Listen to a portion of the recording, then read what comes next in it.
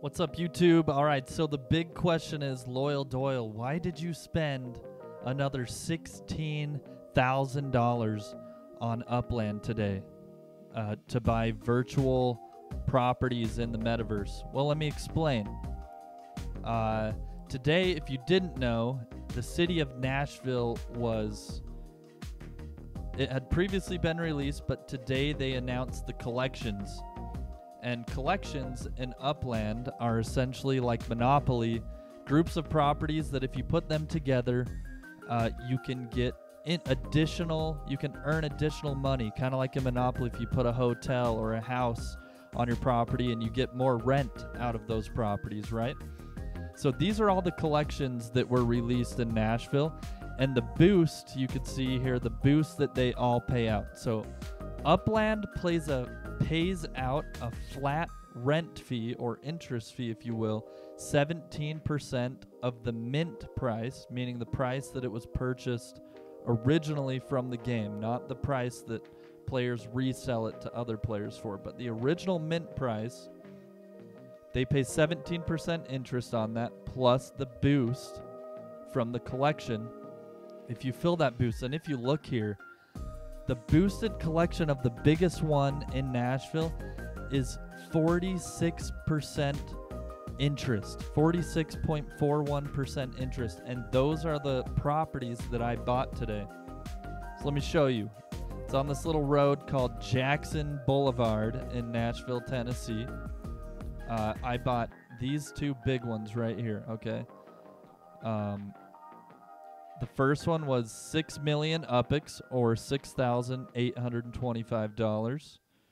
And the second one was 7 million UPIX, or $7,015 US. But check this out. This property alone is going to pay me 275,000 UPIX, or 275 USD every month.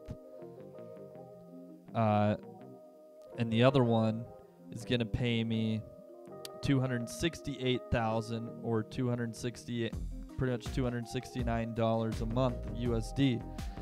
That is okay.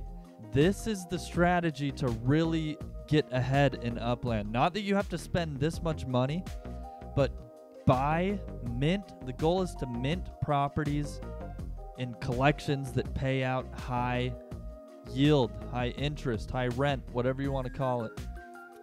This is the goal. There's still some properties now. They are very expensive. There's still some that have not been minted on Jackson Boulevard. As of the time of recording this video, this one is 21 million UPIX, or $21,000. But guess what? This one will pay you $851 a month. There's another big one up the road here at the very end of the road. I think it's the biggest one. 17 million UPIX. No, the last one was bigger. This one pays you $694 a month, $695 essentially when you convert it back to USD. So, but to realize that value, you have to, let's go to Nashville collections. You have to fill the collection. So just like Monopoly, you have to have all the cards. Same way in Upland, I have to have all three. If I just have one, it's not going to pay me the 2.73 boost. I have to have all three, and you can see it says that it's active. Okay, so all three of those, and that made it active, and now boom, that's the money that I'm earning. So you can see, if you start to make strategic investments in Upland, you can start to make money really quick. If I go to the properties button, it will show you.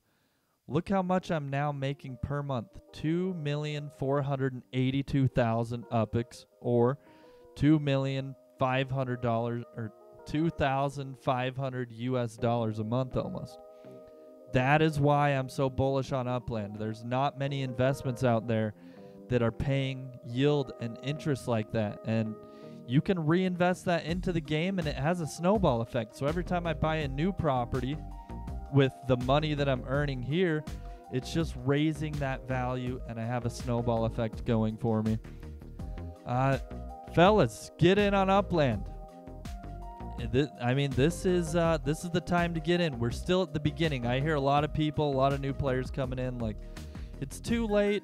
I'm like, all the big whales, all the people that have a bunch of money, like no one's gonna be able to catch up to them. No, the reason I grew so fast in Upland is because I'm investing money.